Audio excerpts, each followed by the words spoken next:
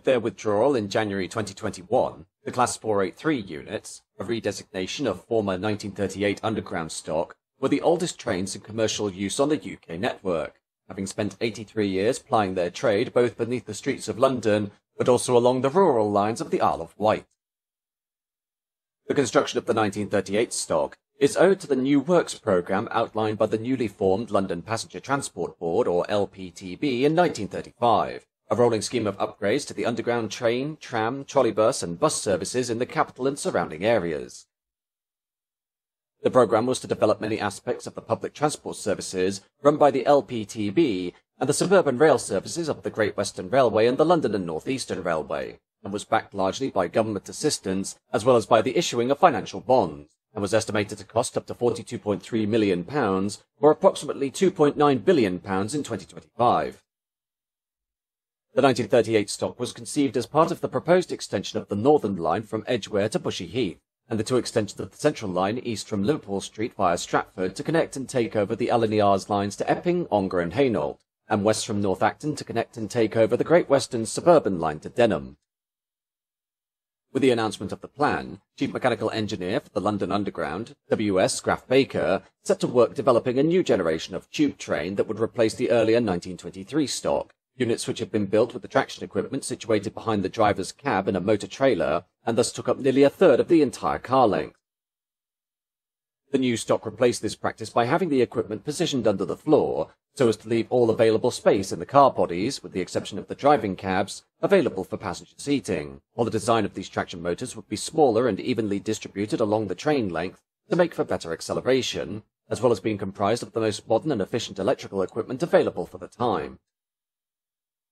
After early tests on a 1923 stock unit, a dedicated testbed of 12 two-car units, which were marshalled into 4 6-car trains, were built in 1935, and fitted with differing equipment supplied by a variety of manufacturers, these units being dubbed the 1935 stock, of which 9 sets were completed with an Art Deco streamlined cab to improve aerodynamics and speed, while the final 3 sets had a more conventional flat front. Following exhaustive testing, it was found that the streamlined fronts yielded few performance benefits and were somewhat impractical, thus the flat-fronted sets were chosen to form the basis of the future standard trains, with equipment supplied by Crompton Parkinson, while the streamlined sets were placed into storage before being converted to trailer cars and inserted into future 1938 stock sets. The production stock, designated 1938 stock, was nearly identical to the flat-fronted design of the last 3 1935 stock units, and were built in 4 and 3 car sets, a 4-car being formed of a driving motor at each end, which had a driving cab and 2 motored axles, with an unpowered trailer and non-driving motor or NDM coach in between, the NDM having 2 powered axles like the driving motors, but with no driving controls, while a 3-car unit had the same vehicles but omitted the MDM. In total, 1,121 cars were built between the 2 manufacturers contracted to deliver the stock, Metro Camel of Washwood Heath and the Birmingham Railway Carriage and Wagon Company of Smethwick, and while the 1938 stock was superseded by the subsequent 1949, 1956, 1959 and 1962 stock, these later generations of underground train were essentially just advancements of the original design. The 1949 stock was identical to the 1938 stock, and was comprised of 70 UNDMs, or uncoupling non-driving motors, and 21 trailer cars that were built between 1949 and 1953 as part of the proposed extension to the Bakerloo line to Camberwell, but once this extension was cancelled, they saw work instead on the Piccadilly and Northern lines. Later generations of 1938-based tube stock were conceived in order to help supply the increasing demands of suburban traffic on the Central and Piccadilly lines, as well as to replace the surviving 1923 stock units, with 3 7-car trains being ordered from each of the main builders of the time, Metro Camel, the Birmingham Railway Carriage and Wagon Company, and the Gloucester Railway Carriage and Wagon Company. These new units comprised of 3 and 4 car sets as per the 1938 stock, and were roughly identical, with the differences being varying electrical equipment, the body shells having a more flat front, and using aluminium alloys for the body skin, while the interior saw the introduction of fluorescent strip lighting instead of light bulbs, and rubber suspension was incorporated as a new standard for future underground train designs. Trials of these 3 1956 sets gave rise to the production 1959 stock used on the Piccadilly line, these trains essentially being clones of the 1956 stock, and were built by Metro Camel in 3 and 4 car units, while the 1962 stock was built only in 4-car units by Metro Camel and the British Railways Works in Derby, being introduced on the Central Line in early 1962 and incorporating only minor differences. The 1962 stock would be the last iteration of the 1938 stock design, with the subsequent 1967 stock, built to serve the brand new 13-mile Victoria line between Brixton in South London and Walthamstow Central in the North East, incorporating many enhancements that had been previously tested on several 1960 stock units, but were generally an all-new construct. As for the 1938 stock, these continued to provide dedicated service on the Northern, Bakerloo, Piccadilly and Central for over 30 years without major incident, the only exception being the tragic Moorgate disaster of February 28, 1975, when a morning rush-hour Northern City Line train arriving at Moorgate Station in central London failed to stop and ran through the buffers before crashing into the end of the tunnel beyond the platform, causing the coaching stock to pile up and be crushed by the following trailers. In the disaster, 43 people were killed and 74 injured, and the causes to the crash remains disputed, there having been no fault with the train itself, while no theory as to why the driver, 56-year-old Leslie Newson, has been established as to whether he accidentally or deliberately crashed his train, the motivations of suicide, fatigue, inebriation or medical incapacitation, such as a stroke or a heart attack, being undetermined. Throughout the 1950s and 60s, the Northern Line was worked exclusively by 1938 stock with later 1949 stock trailers, but by the 1970s the sets were starting to look very tired, and thus were replaced by 1972 stock trains, while the introduction of further 1972 stock on the Bakerloo line supplemented 1938 stock until the opening of the Jubilee line in 1979, after which the Bakerloo line would be exclusively served by 1938 stock. The few sets operated by the Piccadilly line worked alongside 1959 stock until they were replaced in the mid-1970s by 1973 stock, and the East London line was worked by 1938 stock trains that replaced the Q stock of 1923. These trains running the East London line until they were replaced by Metropolitan Line A60 and A62 subsurface rolling stock.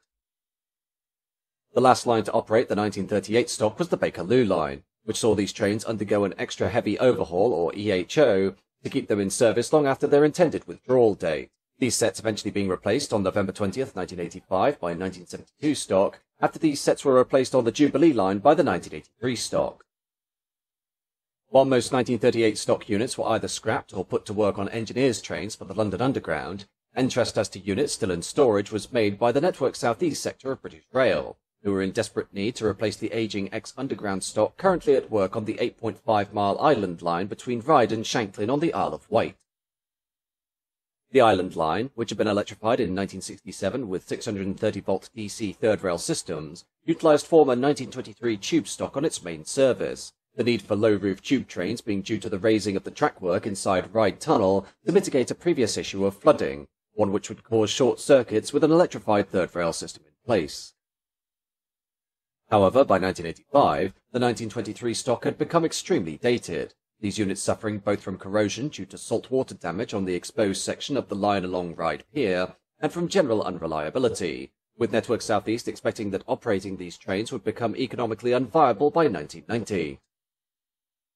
Therefore, in April 1988, London Underground offered Network South East 5 1938 stock sets, which had been returned for brief service to increase capacity on the Northern Line between 1986 and May 1988, these units having been given a minor overhaul to get them back into work, with the offer being increased to include a further 3 carriages in May 1989, and later 4 scrap vehicles and 9 works vehicles from the Central Line's depot at Ruislip, with these later vehicles being used as spares donors. Initial proposals were for these trains to be delivered as 3-car sets, but due to limited space at Ryde Depot, this was reduced to just the A and D driving trailers, with a maximum of 6 coaches in any train formation, the sets allocated for use on the Isle of Wight being extensively refurbished between 1989 and 1992 at Eastleigh Works, while also undergoing brief testing on the mainline network between Basingstoke and Eastleigh prior to delivery, and the units were now designated Class 483. Painted in Network South East livery, the Class 483s were first delivered on July 5, 1989, with test runs being conducted on July 6th, before a full public launch on July 13th, with regular Class 483 operations beginning in October, with the last of the 8 units entering service in July 1990, while the final members of the 1923 stock, designated Class 485, were withdrawn by 1992. Under privatisation, the Island Line franchise was taken up by the Stagecoach Group in 1996, who also owned the South West Trains franchise, with 3 of the 9 units being removed from service in 1999 to act as spares donors, while the remaining 6 were repainted into a blue and yellow livery with pictures of dinosaurs in order to reflect the Jurassic history of the Isle of Wight. In 2007, the Class 483s were fully refurbished back into their original London Transport Maroon, and the seating moquettes were replaced by ones inherited from London Underground A60 and A62 surface stock during their refurbishment between 1993 and 1998. But the expense of leasing the Class 483s from the Eversalt Rail Group, a rolling stock company that, at the time, was branded HSBC Rail, was costing the Island Line approximately £140,000 per year, a fee which was considered highly disproportionate in consideration of the age and depreciation of the stock. Eventually, South West Trains purchased the units outright in March 2007 for a derisory sum of just £1, during the same year that the Island Line franchise was amalgamated into the South West Trains Company under the new South Western franchise, this franchise subsequently being replaced by South Western Railway when First Group and MTR jointly won the bid in March 2017.